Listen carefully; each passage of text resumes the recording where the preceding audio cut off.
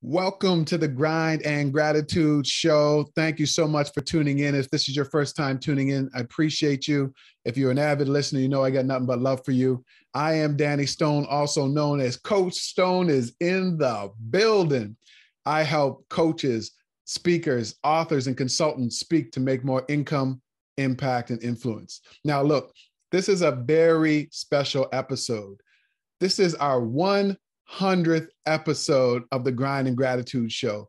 And I want to thank you all for tuning in all around the world. I love getting your messages. I love hearing that you're sharing the podcast with other people. I love hearing that you're learning and you're growing. And it's because of you that me and my team continue to do this. And so because this is a very special episode, I needed to get a very special guest.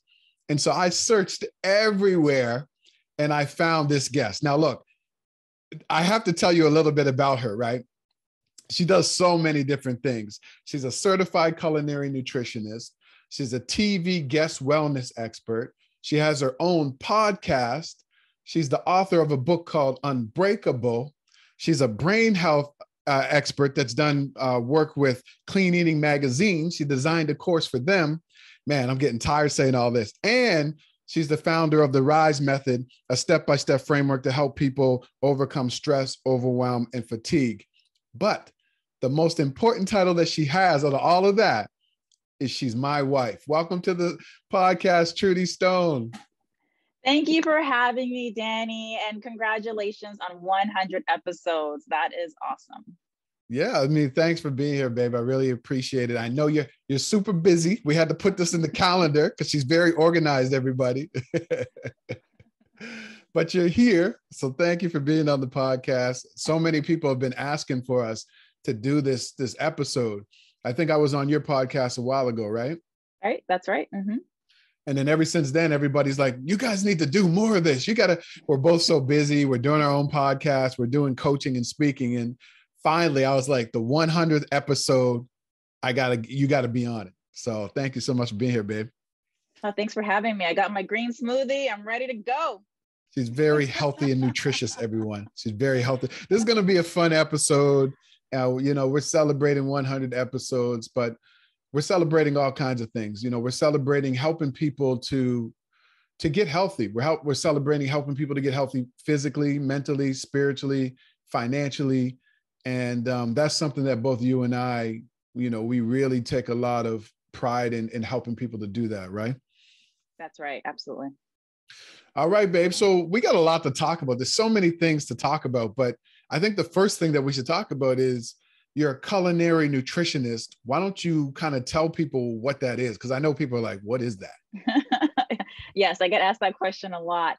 So a culinary nutritionist, that just means that I'm an expert in the therapeutic properties of foods and both the prevention of diseases as well as treating and healing certain diseases. No, that's great. That's great. And so we're going to talk about how you kind of got into the whole food aspect and all that kind of stuff. But, because you're a culinary expert, like what was, and I know some of this stuff, but like, what was growing up like for you? Like, do you have early childhood memories of cooking, or where did your love for food start?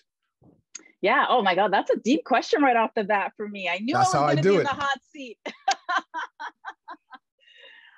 Well, food growing up for me, I mean, I grew up in a single parent household, right? My mom was a single parent. I have two older sisters, and my sisters are actually a lot older than me, 10 years older than me and 9 years older than me. So I'm quite the baby in the family. So because my mom was a single mom, that meant that she was working really hard. She was working long hours. And because my sisters were older than me, hey, they were out doing their own thing and they were hanging out with their friends. So a lot of times I was home by myself and I had to kind of fend for myself when it came to making meals. Now, I don't want to throw my mom under the bus. My mom was an amazing mom. My mom did sacrifice so much for me. And if I talk about that, I'm going to start shedding tears like crazy. However, like I said, it just meant that I was home a lot by myself. So I had to get really creative with certain meals and certain foods, like making my lunches for school, making my dinners and that sort of thing. So I think that's really where my love of food started, because we didn't have a lot because, again, single parent household. So I kind of had to work with what I had, which meant, kind of getting creative with different foods. No, that's great. I think you and I both kind of have that same kind of upbringing. I remember my mom was working, and I have a younger brother and a younger sister, and I would just be coming up with meals out of whatever we had in the cupboard. So I would just figure out how I could put a bunch of different ingredients together and make it taste decent. And then even before that, I remember going to my grandparents' house, and they had a little garden. And I remember at 4 or 5, just helping my grandmother cook. So I really started at a young age as well. So I definitely have a love for cooking. I'm not an expert like you. Am I? You're good in the kitchen. You know how to, you're a good cook, and you know how to make healthy things taste good as well. Like, we're going to talk about that, but like, so over the years, I know that you've done lots of different things, and you used to work in the corporate world. Like, talk a little bit about like how you went from working in the corporate world to being a nutritionist. Well, how did that happen? Oh, shoot. That is a long and windy road. Well, what was the catalyst for the change? What was the catalyst for the change? Well, catalyst for the change was I just knew that I could do more. Like I was always really good at what I did in my job. But I just knew that being inside of, these 4 walls, being inside of this cubicle, I knew that I was destined for so much more. And I had a lot more skills and a lot more passion that I wanted to be able to utilize in the world. And I think, Danny, I don't really think I started getting into entrepreneurship until I met you, to be very honest. I think you really lit the fire under me in terms of entrepreneurship and starting my own business and actually really believing that I could do it. So it's no surprise that you help so many people to do that now, and that you're so good at that, because you definitely helped me with that. So the very first thing that I did, my very first business was, and I always laugh when I say this because it's just amazing to see how far I've come. So the very first business I had was a cupcake business. So I had this cupcake business. It was called Sublime Creations, and it was a mobile cupcake bar. So what I would do was I would bake cupcakes, like different types of cupcakes. And then I would set up like the naked cupcakes, and then I would set up like different types of frosting. So I had all these different types of frostings. I had all these different types of toppings. And I would do like these things at like different parties. I would actually do them in malls as well. So here in Toronto, I would go to some malls in Toronto. Easter was a popular time. And I would do like this whole setup with all these cupcakes, and the kids would decorate them with their own icing and their own sprinkles and that sort of thing. And I loved it, and it was a hit. But then, my passion kind of changed, and then I started doing other things. But yeah, I love doing that. And I still love baking because I have such a huge sweet tooth. I love that cupcake business. I used to be the taste tester. Yes, you were. I remember I was like, let me try this cupcake for you. Okay, let me try this cupcake. Yeah, that was a really cool concept. I remember going with you to some of the events, and the kids and the events and the weddings and all the stuff you used to do. That was pretty cool. It was nice to see, people just decorating their cupcakes and eating them. That was pretty dope. But what's that? A lot of late nights in the kitchen, man. I was in that kitchen till like 3 a.m., like baking cupcakes. I did like different baking shows too. So, but the baking shows, because you have hundreds, potentially thousands of people coming through these shows, I would, be up like quite late, like baking at like 3 o'clock in the morning. So yeah, it was a time. Yeah, but you have to try, and you tried. The thing about it is, so many people have an idea and they never try, and you did. And one of the things, but you also used to do event planning, right? Mm-hmm. I remember, I think you started with event planning and then got into the cupcake thing. Was that how it went? Yeah, it was. Yeah. So I took a certification. So I'm certified. I'm actually a certified event planner. So I took a certification in event planning. And then when I was doing the event planning, I was looking for different jobs. I just didn't really find like any sort of jobs that really just kind of lit my fire in terms of event planning. But what did light my fire was baking. Like baking was something that I really enjoyed. It was a hobby for me.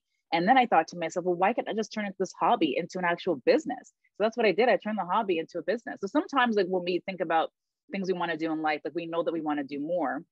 We know that we might want to start a business. Just think about those things that you just do naturally. Things that people will say to you, oh my God, like, damn, like, I can't believe that you do that thing so effortlessly. Because a lot of times things that come effortlessly to you don't necessarily come effortlessly to other people, and people will pay you for that. Yeah, that's true.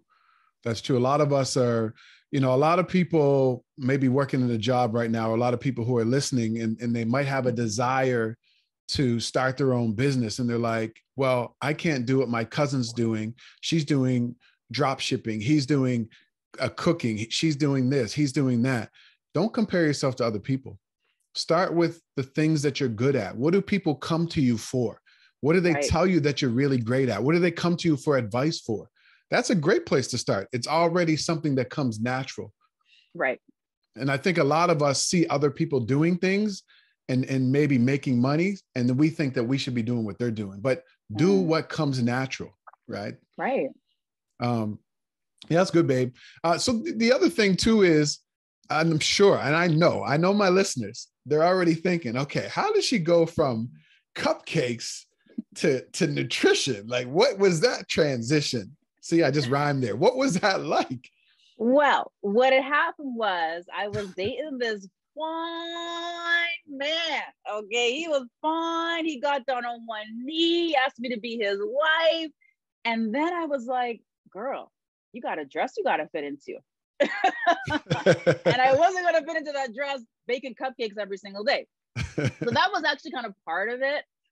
So I started to lose weight, right? So I wanted to look a certain way when I got married. I always envisioned myself looking a certain way. A lot of women, you know, whenever you have like a special occasion, right? If there's like a reunion you're going to go to, or you're getting married or whatever it might be, whenever there's that special occasion, we always want to lose weight, right? So I was no different. I had gained, you know, some weight after doing all the cupcake stuff, and I wanted to start losing the weight. So what I actually did was I studied a lot of different medical journals. I started like Harvard Medical Journal, so many different medical journals and research papers in terms of weight loss and what was working. And the reason why I did that was because I had a history of losing weight, gaining it back, losing weight, gaining it back. And I said, you know what? When I lose weight for this wedding, I want to lose it once and for all. I don't want to be on this hamster wheel of losing it and gaining it back. I want to lose it this time and lose it for good. So what can I do? What can I do differently than what I've done before? So that's why I started studying a lot of different, research journals and medical journals and that sort of thing. And the more that I learned was the more that I wanted to learn, because I was learning a lot of different scary things about the weight loss industry. And I was eating foods that I thought were good for me, but actually weren't really good for me and were making my weight loss efforts even worse.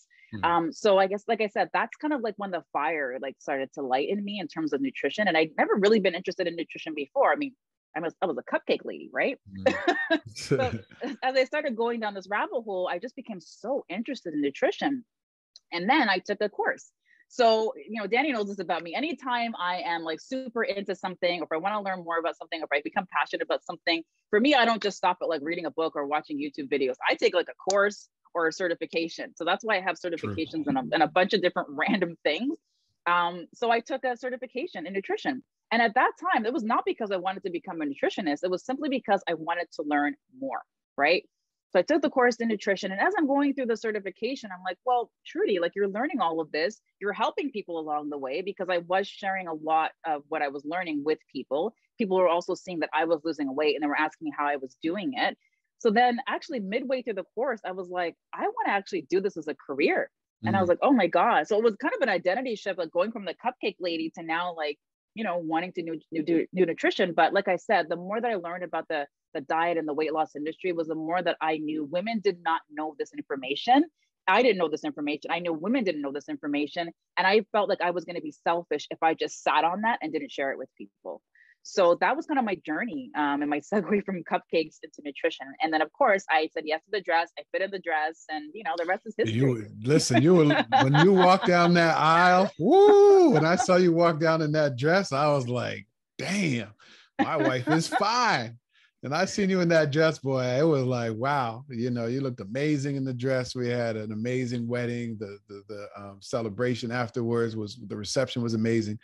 And I definitely saw the results of you really of you transforming not just your body, but like your whole mindset around eating and nutrition.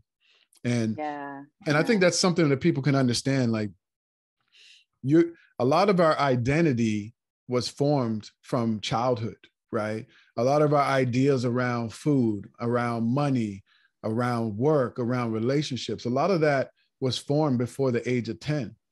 And as adults, we continue to carry that identity, right? And, you know, especially me, like the way that I ate, we never had a lot of money growing up. So we had to get creative with food. And, you know, I think that's the case for so many people. We have this identity and we don't know that we're able to shift our identity. You can change your identity just like you can change your story. And so you were the cupcake lady, and then you became the nutrition lady. And it's perfectly okay for anybody to change their path, right? And I think that's one of the things that people should get from that. You can start down one thing, you can fully go down that route, like be passionate about it, explore it, and then change your mind and be passionate about something else. That's perfectly fine. So Yeah, I love that. yeah, what I was going to say too, Danny, was that I'm the type of person that I would rather try something and even fail at it or not have it work out than to never have tried it at all. Because I hate should have, could have, would have. I don't want to be in a rocking chair when I'm like 89 years old and be like, oh my God, what if I had tried the cupcakes? Like, would that have worked out? You know what I mean? Yeah. So I would rather, because every time, even if you fail at something, it's information. That's what you have to realize, because sometimes when people try something and they fail at it, they don't get back up and they just stay stuck there, right? But again, you have to think of that as information, because now you know, right? Now you know what you can do. Maybe now you know what your limitations are. Now you know what you can do better than next time. Now you might have learned something that, hey, like this is not for me. I actually want to do this thing instead. So anytime things don't work out in life, always think about that as information, and always think about that as, what is the situation trying to tell me? No, that's good. But, I think sometimes people, they want to do something and they feel like they're called or being pulled to do something, but they don't answer the call. And you did, and so many people do. But I think you have to answer the call, because just like you said, who wants to be thinking of what if I had have tried, right? And, I remember one of the stories that you told me about the bathroom stall. I think, Yeah. Tell that story, because I think Oh, maybe a no. lot of women may relate, or a lot of men maybe even relate to that. But I think there's things that happen in our life that we ignore, and then there's things that happen in our life that we have no choice but to take action on. And when I remember you telling me this story, I was like, yeah, that seemed to be one of those defining moments for you. So tell everybody about that story. Oh, yeah. So like I told you, I was baking the cupcakes, all right? And I was tasting all the cupcakes just like Danny, right? So the weight started to pass on. But what I didn't mention about the cupcake company was that although I had started this business, it actually was a side hustle for me, and I was still working full time. So I was doing that on the side, and then I was still working full time. So what happened was, in the bathroom stall, was I had just got out of a meeting. I was at work, just got out of a meeting. And when you just get out of a meeting, and now like maybe you've been in the meeting for like 2 hours and now everybody has to use the bathroom. So we're walking to the bathroom, me and my coworker, we go into the bathroom. We're talking about the meeting, right? We go into the bathroom. She goes in her stall. I go in my stall. We're still talking between the stalls. Those awkward washroom chats where like you go into the bathroom at the same time as the person, and now like you carry the conversation through the stalls. Anyways, that's what was going on. So we're talking back and forth. And then I'm trying to like button up my pants, trying to get the button to kind of go on. The button's not going in the hole. I'm like, what is going, when you just keep pulling it, trying to get the button to join with the hole. That's what I was doing in the bathroom. And I was like, man, what is going on here? I'm like, did I put these pants in the dryer when I shouldn't have? Maybe I put them on, regular heat rather than delicate. Anyways, the button wouldn't go on. And that's when the worst thing happened. The button popped off and it flew right into the stall next to me where my coworker was. And when you drop like a nickel or a dime and it just keeps spinning and spinning and spinning and it doesn't stop? That was my button. Oh. And I was like, oh my God. I was so embarrassed. I was so mortified. And I'm thinking a whole bunch of things in that moment. I'm thinking, how am I going to keep my pants up for the rest of the day? Number one. Number two, how can I bribe my coworker not to tell everybody what just happened as soon as she gets out of the bathroom? So I had all these things going on in my head, but that was the catalyst really for me losing weight. Like, because I kept blaming my dryer for shrinking my pants. I kept buying stretchy pants, or I kept buying a bigger pair of pants. And that's when I was like, you know what, look, Trudy, you got to stop making excuses. You got to take action and stop making excuses. And then that's kind of when the journey, really started to begin. Yeah. I mean, that must've been embarrassing. Yeah. And it was also a call to action for you as well. And I think we have so many of those moments in our life where something happens and we have to make a decision. And in many cases, many of us don't make the decision. We just go back to doing what we've always done. And that's why I always say you have to have the discipline to act on your curiosity. If you're curious about something or something happens, take action, try something. And you did, right? And it's okay. You've tried different things and now you ended up with what is, I think, your real purpose and your real passion. And, everybody, when they see you on TV, you're a regular guest expert on a national program in Canada. And people always send me messages. Oh, I saw your wife, Trudy, on TV. She's amazing. I just learned this tip, or I tried this recipe. How does it feel when people reach out to you and they say that to you? I mean, it feels good, but I'm doing it for them. That's how I always see it. And I feel like I'm going to get emotional talking about it. It's not for me. It's for them. It's for me to do. And it's also important for me. And I have to say this as well. It's important for me because when I first started doing the TV appearances, I was like, who am I to be on TV, right? It's the whole imposter syndrome. Who am I to be on TV? Who am I to talk about brain health? A Black woman talking about brain health? There's not a lot of people in that space. Shout out to Dr. Chrissy. Danny and I both know Dr. Chrissy. She's amazing. Look her up on Instagram. There's not a lot of Black women in the neuroscience space. There's not a lot of Black women talking about brain health. So I kind of had that imposter syndrome as well, right? But I thought to myself, Trudy, if you could even help one person, again, you are being selfish by sitting on that knowledge and not sharing it with other people. If you know that you have knowledge that can help to heal people, if you know that you have knowledge that can help to change somebody's life, if you have knowledge that can help to reverse a diabetes diagnosis, you are selfish if you don't share it. So really, that's why I do it. It's just to help people, right? And also, I want people to be passionate about taking care of themselves. I want them to be passionate about eating healthy, because I think too often we think about eating healthy or taking care of ourselves as a chore. It's another thing on our to-do list that we just don't have the time for, okay? And if you don't make time for your health, then you got to make time for disease. It's one or the other, okay? So that's why. Wait, say that again. Say that again. If you don't make time for your health, then you got to make time for disease.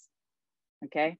I wasn't the one who came up with this quote. This is a quote, I've heard before, but it is so, so true. And too often we wait until, we're like really, really sick to do something about our health. Right. And then you sit there and you think to yourself, if only I had exercised more, if only I had, maybe eaten a little bit less sugar. You don't want to be in that boat.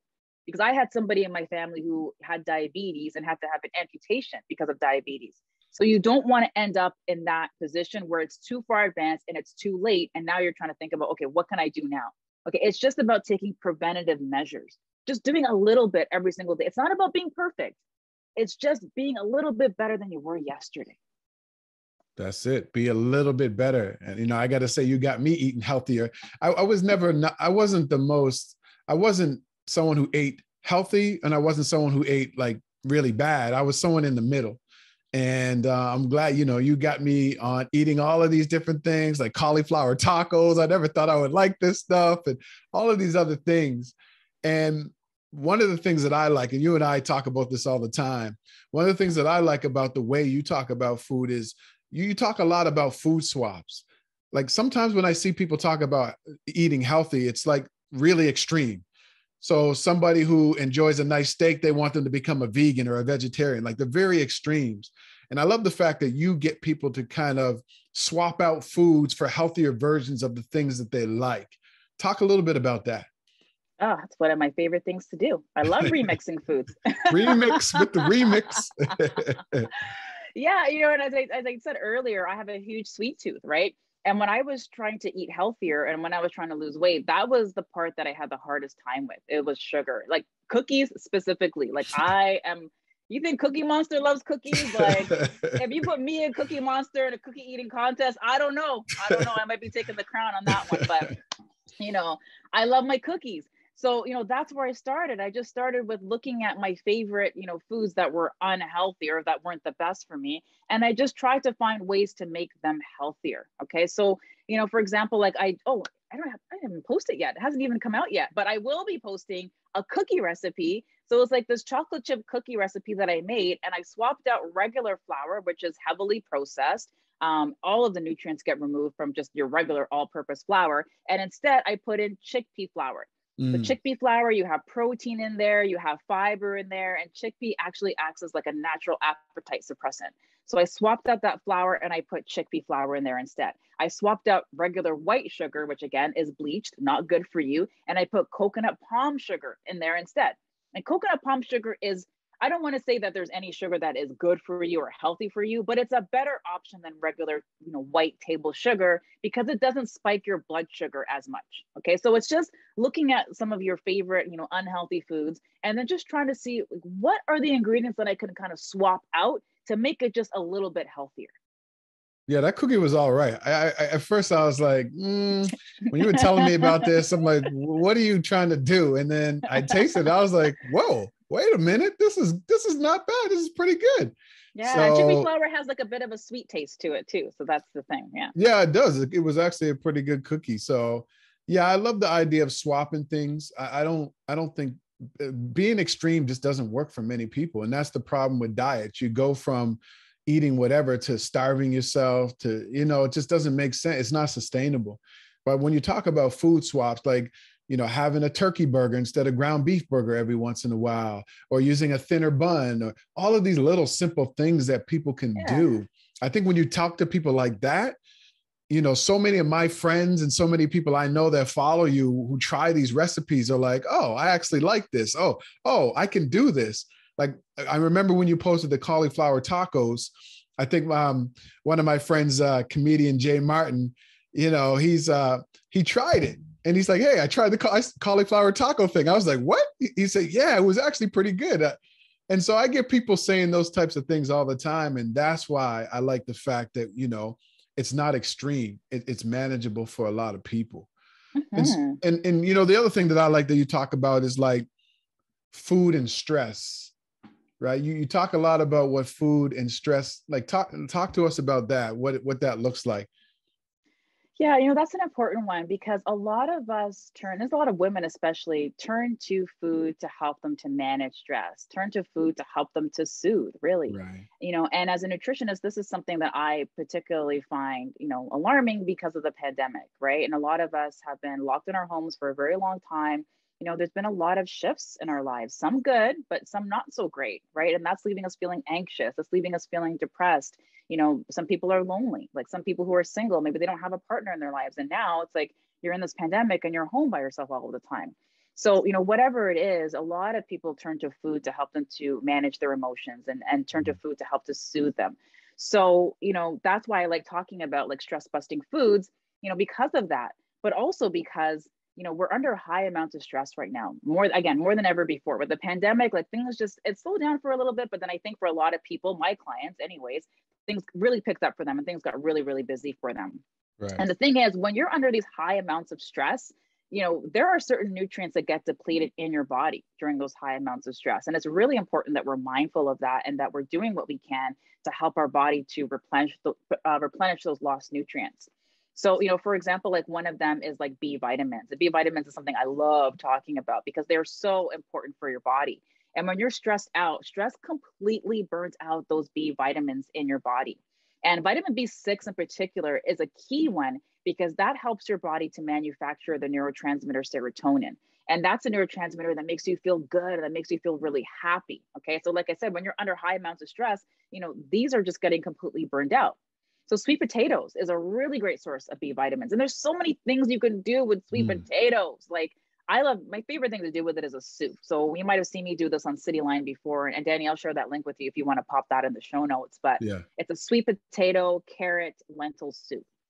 Okay. So you put the lentils in there. Like, even if you haven't had lentils before, maybe your kids aren't on board with the lentils. Maybe your husband's not on board with lentils like Danny wasn't at one time. Hey, don't put my business out there. You're good now. Don't put my business. Don't put my business out there like that. You tuck the lentils in there, right? You're never going to even know that they're in there, but you're going to benefit from those nutrients. Okay. So lentils are a great source of protein. They're a great source of complex carbohydrates. They're a great source of fiber. And a lot of people are, deficient in fiber. So B vitamins is definitely one of them. Iron's another important one too. That's a key one because one of the most common symptoms of an iron deficiency is fatigue, right? You feel really tired. You feel really run down. So that's another one that gets burnt out in your body during times of stress. So, adding in those iron-rich foods.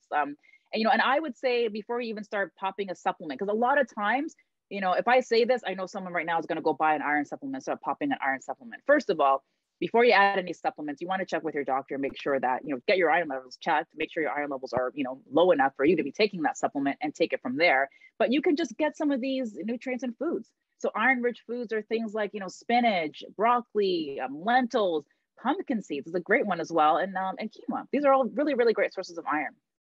Yeah, I think, food, the fact that food can help you manage stress, the fact that food can help you in so many areas of your life instead of turning to medication. And a lot of people, if they just change their diet and change what they ate, probably wouldn't have to be on a lot of the medications that they're on. Oh, and so we have to start thinking as food as the original source of medicine. Food is medicine, right? And I know you say this all the time, but people have to understand that. Like, it's just, talk to, like, you just named some of the things that people should be eating, but like when you hear food as medicine, what do you say about that? Yeah, like Hippocrates said, like, let medicine be thy food, right? It's so true. There's another really great book by the author. His name is Michael Pollan, Pollan. I think the book is called, I can't remember what it's called, but anyways, he has a whole bunch of like nutrition principles in there, but really simple, easy to understand nutrition principles as to why you want to make these changes and why you want to eat healthier. But, going back to the research, because I always like going back to the research, in terms of food, there's been a lot of dietary recommendations for things like treating, heart disease, high cholesterol, high blood pressure, but food really hasn't been the recommended protocol for mental health until now. So we have a lot of emerging studies right now that are showing that link between food and your mental health. So one of them that I love talking about is the SMILES trial. And this one was done back in 2017. So they had two groups of like severely depressed patients. They put one group just getting social support. So just like talk therapy. And then that second group got that social support or that talk therapy, but they were also put on a Mediterranean diet. So Mediterranean diet is lots of, fish, lots of vegetables, fruits, healthy fats, that sort of thing. So they followed both groups for 12 weeks. And what they found was the group that was having that talk support in addition to the Mediterranean diet, they had a much, much greater reduction in their depressive symptoms and in their symptoms of anxiety. Okay, so I'm going to tell you right now that if any drug could do what they were able to do in that trial just with food, it would be $1 billion drug. Right. But they don't like to talk about this, right? They don't like to talk about and that's why, like, as a culinary nutritionist, again, it goes back to food being medicine. It goes back to, eating the right foods to prevent disease, eating the right foods to, treat and heal from disease. Okay. So we're seeing with depression that yes, food can be a huge component of that.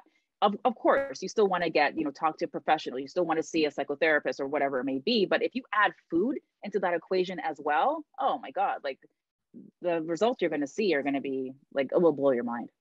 Yeah, we got to get away from, a quick fix to everything. Like everybody wants a pill, a 30-day diet, speak to a therapist once and I'm fixed. Everybody wants a quick fix. And you have to understand that it didn't take you over. You didn't get where you are overnight in terms of your health and your wellness, even your finances. It took time. So the same way that it took time to get you where you are with the challenges that you may have in your health or your mental health or your relationships or your finances, it's going to take time to get out of that. And so we have to get away from everything has to happen quick, because sometimes when everything happens quick, like a diet, that might not be the best thing for you. It might actually do more harm than good. And so getting back to the foundations of eating healthy, of exercising, of taking breaks, of pausing, going for walks, getting out into nature. These are all things that a lot of us know, but we just don't make time for. And I think it's important that we do, right? Yeah. Yeah. And you said something really important there, Danny. Like, a lot of people want results like this overnight. Like, we live in this instant society right now where we want everything to happen overnight. Okay. Even with my weight loss, it was not overnight. It took months, right? It was about me putting habits into place. And that's why I wrote the book all about it. The book is essentially the journey that I went through to lose the 30 pounds. And it wasn't all just about food, right? It was about managing my stress. That's a whole chapter in the book. It was also about my mindset. right? The way that you think about yourself, the way that you think about your ability and whether or not you can do something. Like that's a huge part of it as well, right? So there's different things, when it comes to, making any sort of changes in your life, but mindset really is the ground floor for making any sort of changes in your life, whether it's changes in your health, whether it's changes that like maybe you're trying to start a business, it all starts with mindset. That really is like the ground floor for that. So, but specifically when it comes to eating healthier, where I kind of have people start, and a lot of people roll their eyes when I tell them this until they actually do it, is the food journal. Just start tracking what you're eating and just do it for like a week. Even if you can do it for like maybe 5 days, you're going to get huge insights.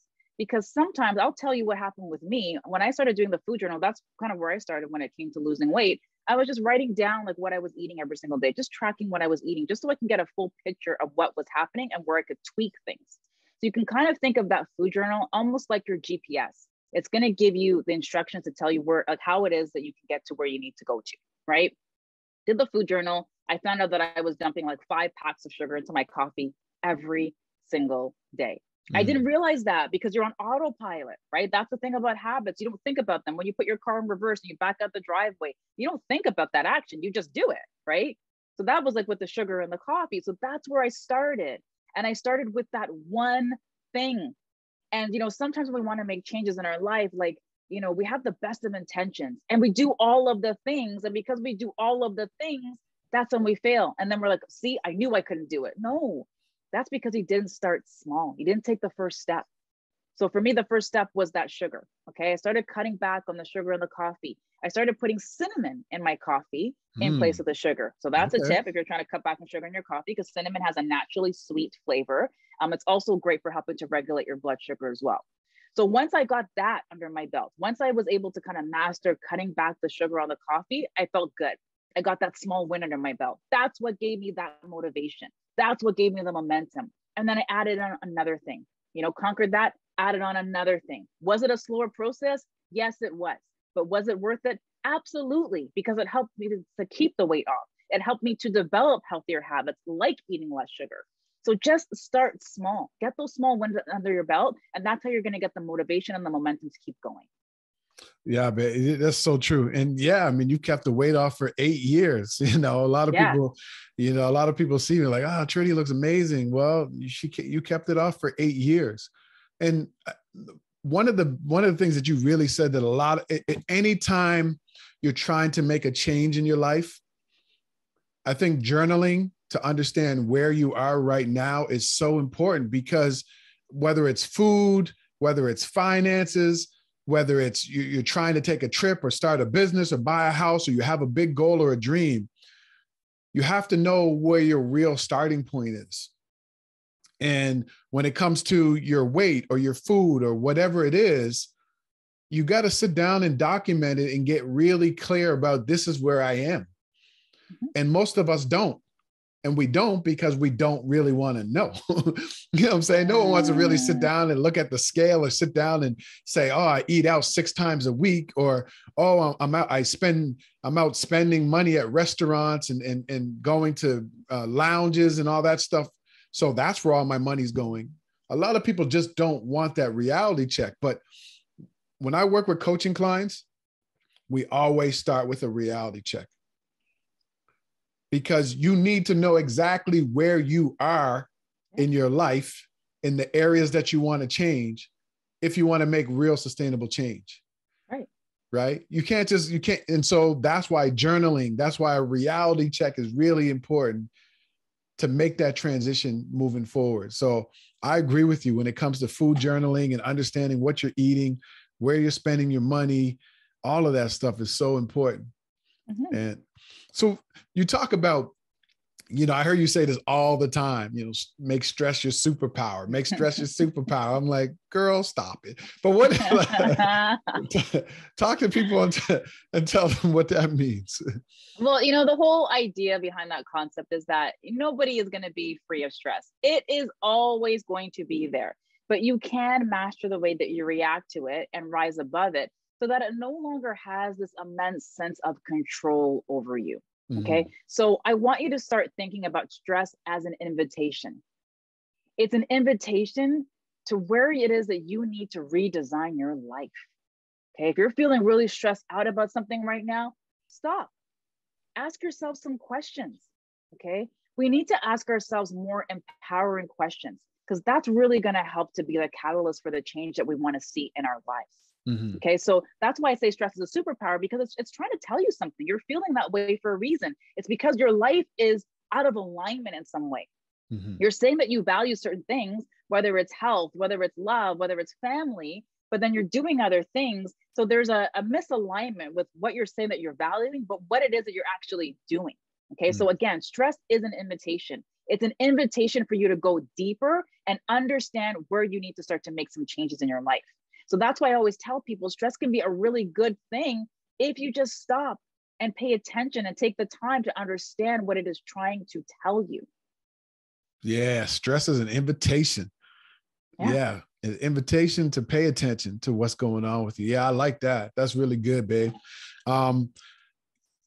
Because there's so much stuff going on with the pandemic, and you already kind of talked a little bit about some of this, but I'm sure people have been coming to you saying, look, the pandemic, I'm stressed out, I'm not eating right and all that kind of stuff. And same with me, I have people coming to me saying the same thing. Well, like, what advice would you give to some people right now who are trying to get back on track with their eating and their health as a result of this pandemic? First of all, you need to have grace on yourself, because I think sometimes, we might have the best of intentions and then we start to eat healthier, and then for whatever reason, it doesn't work out. Like, we say we're going to cook something and then we don't end up cooking it because maybe we had a long day, or we had a bad day, or the day went longer than we thought. And then we order pizza and then we beat ourselves up because we made that decision, right? Because we didn't follow through on what we said we were going to do. So I think first and foremost, we need to hold grace and we need to hold compassion for ourselves. It is not about being perfect when it comes to eating healthier. I'm a nutritionist. I don't eat perfect. I love pizza. I love Papa John's. So Danny and I have our pizza night. That's right. One night a week, we allow ourselves to have pizza. Yep. I also like wine. Okay, so I fit the wine in as well. Okay, so I want you to release that need and that feeling to be perfect. It's not about being perfect. And if anybody tells you they eat perfectly all the time, they are lying. I'm sorry to tell you this, but they are lying. So first of all, that's the first step, is to have grace for yourself, or, for yourself or with yourself. And the second tip, like I said, is, start investigating, like seeing what it is that you're currently doing right now, like looking at your eating habits. So start writing things down. Okay. So tomorrow, I want people to start doing this tomorrow, or even if you start doing this today, if you like, just whip out your phone, just open the notes app on your phone, breakfast, bagel with cream cheese, double mocha chocolate latte, or whatever it is you eat. Start paying attention to what it is you're eating. And when you look at that food journal at the end of the week, you're going to be like, oh, shoot. Like, I knew I like cookies. I didn't know I was eating 8 cookies a night, right? So that's the thing. Like, when you have that there in black and white, there's no denying that, because now you have that evidence is right there in front of you, right? So that's why I always, encourage people to start tracking what they eat, not to be obsessed about, what they're eating and what they're not eating. That's not the point. The point is, it's to give you a starting point. Because a lot of people will say to me, Trudy, I want to eat healthier. I just don't know where to start. That's where you start. You have to start with what's going on right now. Okay. And that food tracking is going to help you to do that. And then once you see everything in black and white, you're going to clearly see where it is that you might need to start making some changes in your health. You might notice you're eating a lot of sugar, sugar laden foods. Maybe that's where you need to start. And then just pick that one thing. Don't add in all the things. Okay, I'm going to have the green smoothie. I'm going to work out 5 times a week. Don't do all the things. Just pick one thing. And then once you start to get that under your belt, then you add another thing. And just make sure to celebrate your success along the way. Like, no matter how small. Maybe you had 8 cups of water today, but yesterday you only had 2. Celebrate that. Celebrate the wins, no matter how small, because that is how you get momentum. Yeah, that's true. I think we get overwhelmed with trying to do too many things, and you just got to do one thing first. Get one thing down, make the one thing a habit, and then move on to the next thing. Too many people overwhelm themselves by trying to do way too many things. And I think that's definitely a good point for sure. There's so many people, like, we have these conversations all the time, but we know a lot of people who just feel stuck in their life and they just don't know what's next. Not even necessarily with food, but with anything. Like, what advice would you give to somebody right now who just, like, they feel stuck because you were in the corporate world, you kind of felt stuck in your corporate job, and then you just decided to take a risk and try different things. But what advice would you give to someone right now who's feeling stuck, feeling like they don't know what's next, but they kind of want to try something, but other people don't believe in them, so they don't do it? What advice would you give to somebody right now? I would say, like, pay attention to your thoughts, pay attention to how you're feeling.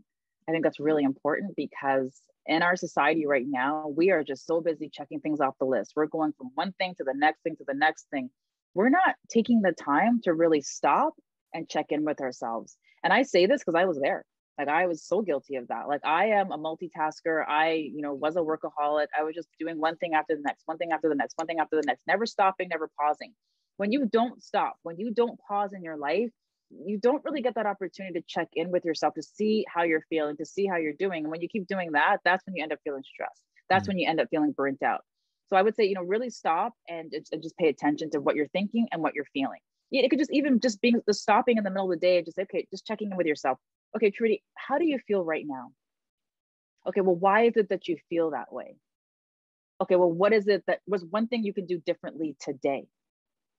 Just asking yourself like more empowering questions.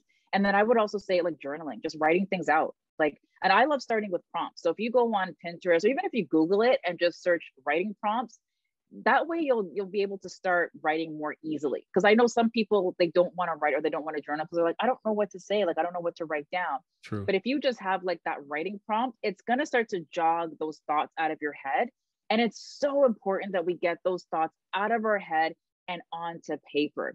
Because if you try to just, figure out everything in your mind, you're not really going to be able to get through it. Like, you have to, well, I shouldn't say you have to do it, but I suggest that you write it down, because when you do write it down, you're going to find that you're actually going to start to work through a lot of those thoughts that are in your head by actually putting them on paper. And then it just might actually come easily to you, that you know where you need to start. You might start writing something down. Maybe something will come out of your childhood and you're like, you know what, when I was younger, I really loved baking. I loved being in the kitchen. Like, I was really good at that. Like, what if I started doing that again? Right. So you just never know what's going to happen when you start just putting pen to paper and just writing things out. But and again, that act of journaling, that's a process of slowing down. That's a process of checking in with yourself. Yeah, journaling is powerful. And I think, you're right. Going online and looking for prompts, because a lot of people don't know where to start. But journaling is also like you're opening up chambers into your subconscious. Like, even you, like, I remember having a conversation with you about you're doing nutrition now and you did cupcakes before. And I remember at that time, you didn't make the connection back to the fact that you used to cook when you were younger. Like, and then we sat down and we talked about it. You're like, yeah, like I've always been in the kitchen. And so I think it leaves clues when you sit down and you journal. And the other thing about journaling is it helps you to get clear about where you are and where you want to go. The more you sit down and you write like how you're feeling, what's going on, what you want in the future, the more clear it becomes. And then you can start to kind of visualize success. And when you do those things, what happens is your subconscious mind just starts working for you. Like, have you ever decided that you wanted to eat healthier, or you were on your journey to become healthier, and then you realize that you're taking the steps at work? And you're like, why am I taking the steps? I always take the elevator. Or you get off the bus a stop earlier. Or you realize that instead of going and getting fast food for lunch, you get a healthier option. And it just starts happening automatically because you're programming your subconscious mind through journaling, through writing down your goals, through visualization, through vision boards.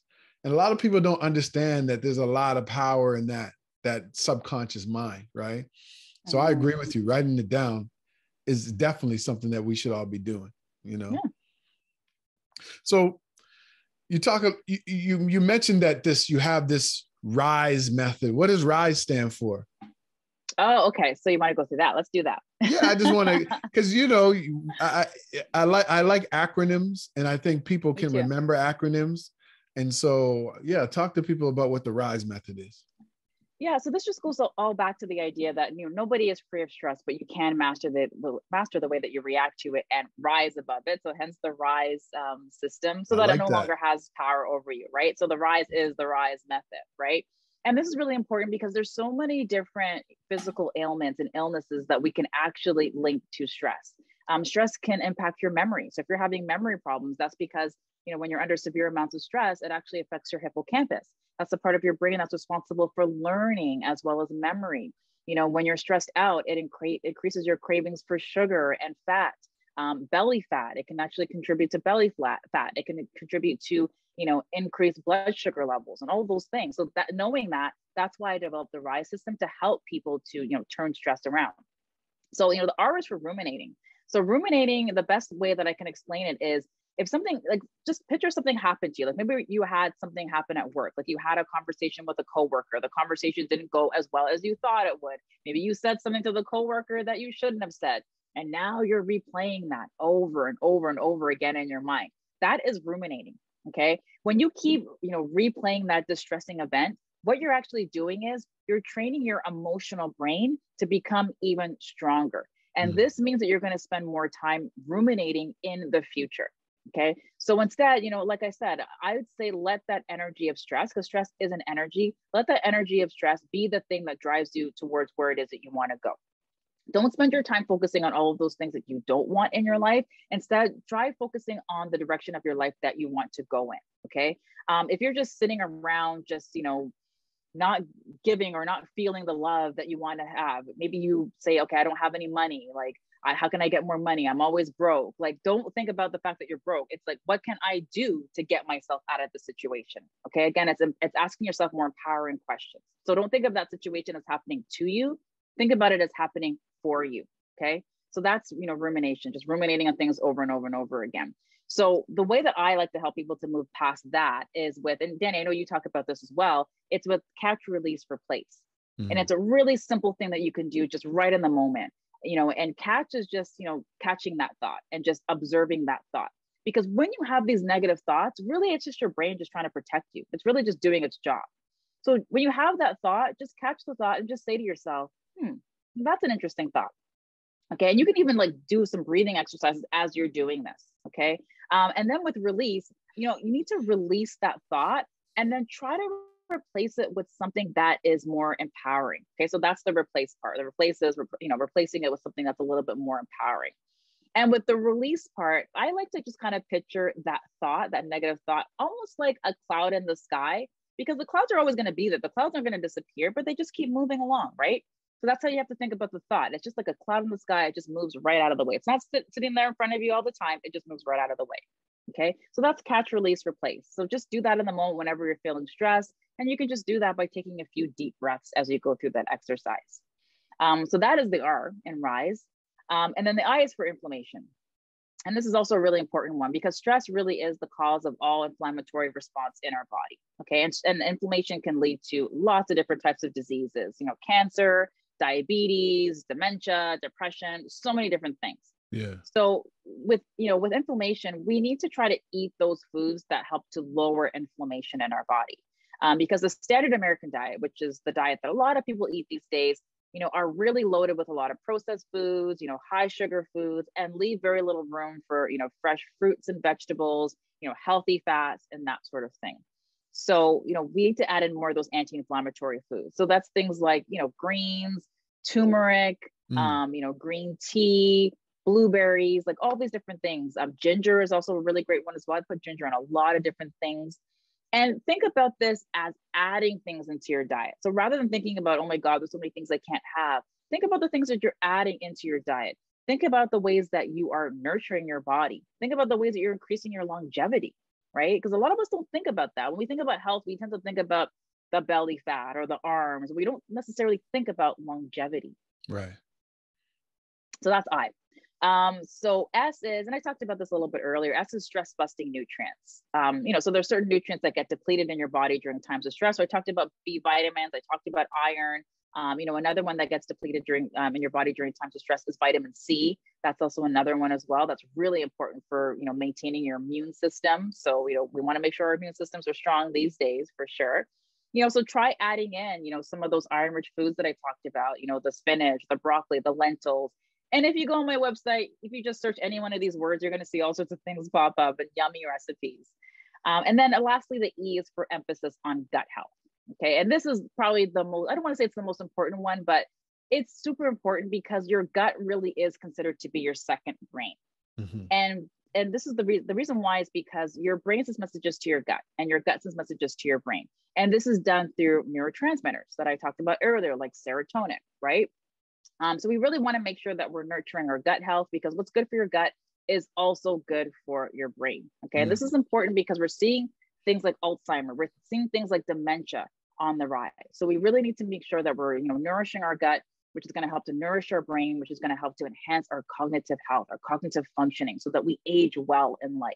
Okay. And I talk about this because I know a lot of people now are like, well, a lot of people that we roll with now are like, in their 40s, people are going into their 50s. But really now, this is the time to start really getting on top of, some of these things and some of these foods. So, when it comes to nurturing your gut health, you can add in probiotics and probiotics, so prebiotics and probiotics. And people always, ask me, what's the difference? I was just thinking the same thing. I'm like, I don't know the difference. So probiotics are your gut's beneficial bacteria, while prebiotics are food for that bacteria. So how I like to explain this is I like to explain it in like the terms of Pac-Man. So if you know the Pac-Man game, maybe I'm dating myself, but I used to have Atari back in the day with the little joystick, right? And I used to play Atari, and my favorite game was Pac-Man. So when it comes to prebiotics and prebiotics and probiotics, think about Pac-Man, okay? So picture the Pac-Man game, that is your gut, okay? The little Pac-Man guy, that is the probiotics. The little dots that it eats, those are the prebiotics. So that's like the best way that I can kind of explain it. The prebiotics are food for your gut's bacteria, okay?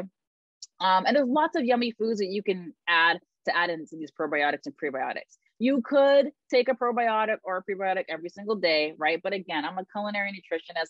I want people to be getting these from foods first. So probiotics, you can find them in like fermented foods.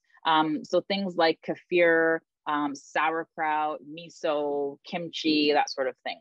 I would suggest people start with miso, because miso, there's so many things you can do with it. Like I like making like sort of like marinades with it, or, any sort of sauces, salad dressings. It tastes really great with miso. Where can people get miso? Where can they get it? Any health food store.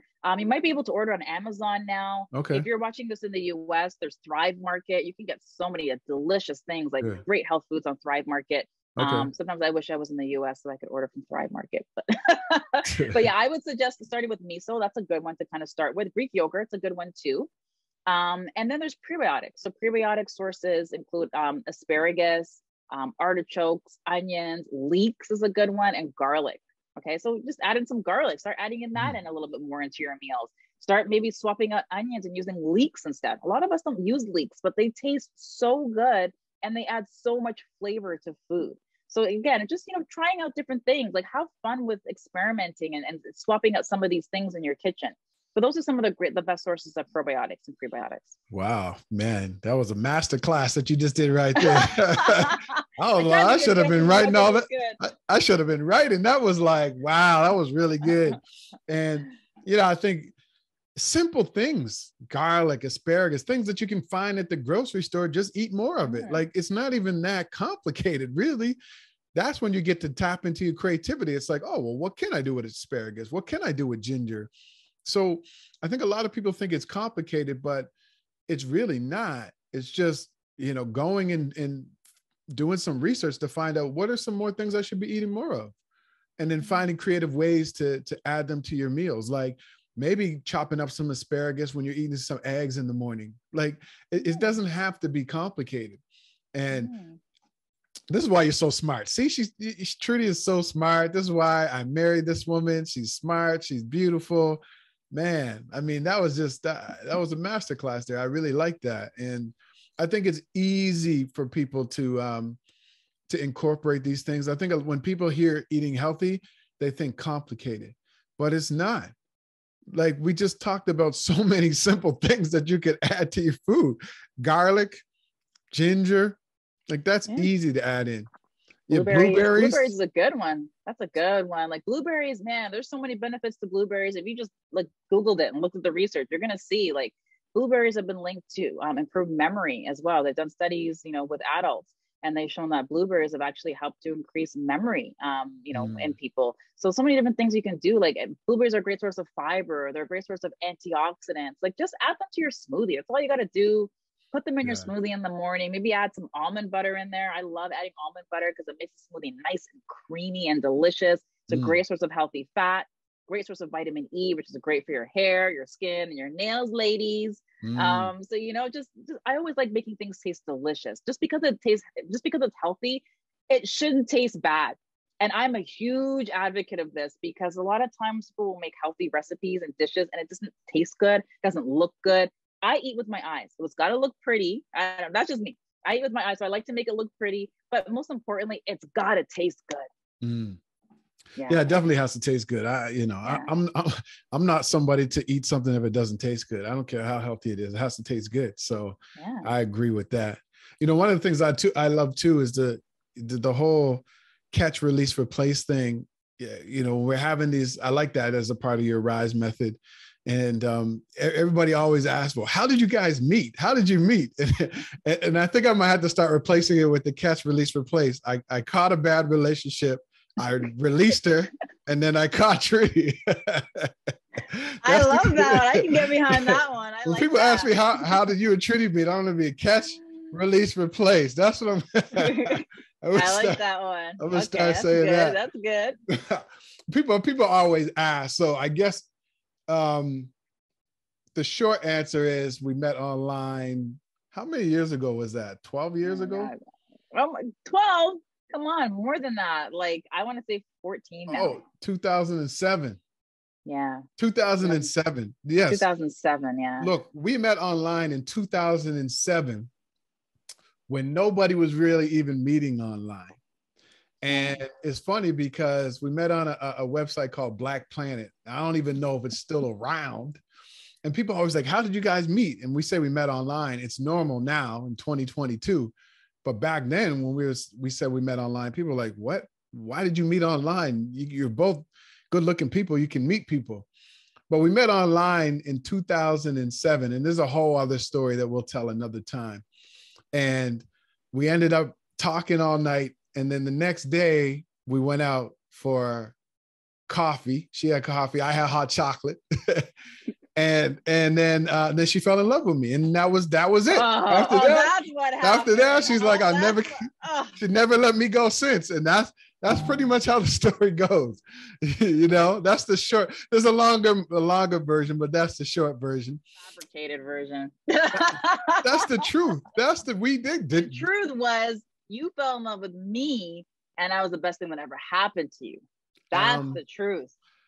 That's your version. My version is the real. But anyway, so that a lot of people always ask, and people always like they love seeing us do stuff together. So, I love the fact that we do have a chance every once in a while to get together and do things. And this podcast episode, I'm sure a lot of people are going to really love this because when we always get together, we have jokes but we also get to share information and share what we're learning. And, one of the things I remember, I just wanted to go back there for a second, is like, I remember when I was working in my corporate job and I was doing my side hustle. I had a training company on the side and I was working all these crazy hours. I would work my job 8 to 10 hours, then come back and I'd be up till early in the morning working on the business. And at the time you were like, why are you doing all this? This is crazy. And I just said, you need to be an entrepreneur to understand. And you just never understood. Like I was working 16, 18 hours and you didn't get it. And then once you became an entrepreneur, then you realized you were working your full-time job and you would come home and work on your business. It was the event business or the cupcake business and then the nutrition business, and then quit your job eventually. But then you started to realize what it was. And I think for a lot of people out there, if you're an entrepreneur, a lot of people aren't going to understand the grind until they're actually in it themselves. Like there was no way for you to understand what I was going through until you became an entrepreneur, right? Mm-hmm. Yeah, it's so true. And, I was just thinking as you're talking, I'm just thinking about it. And really I don't know.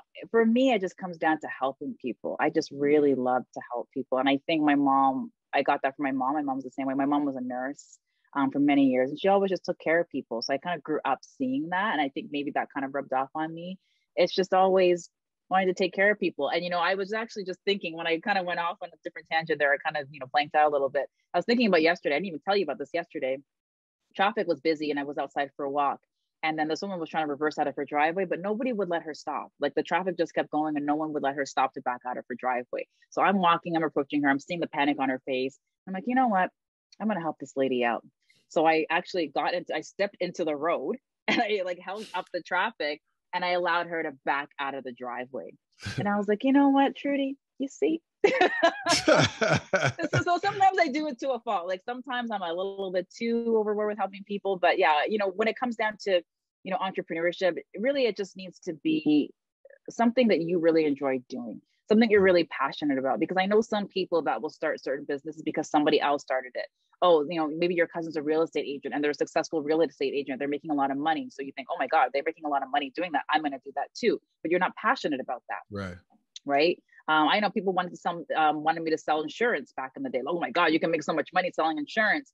And I tried it and I was like, I'm not passionate about this. This is not for me.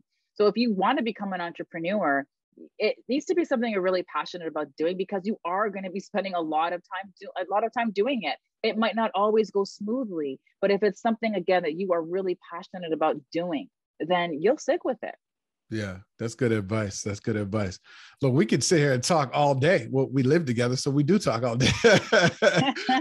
But listen, I want to end with a couple questions that I ask everybody who comes on the show. The first question is, when you think of the word grind, what does that mean to you?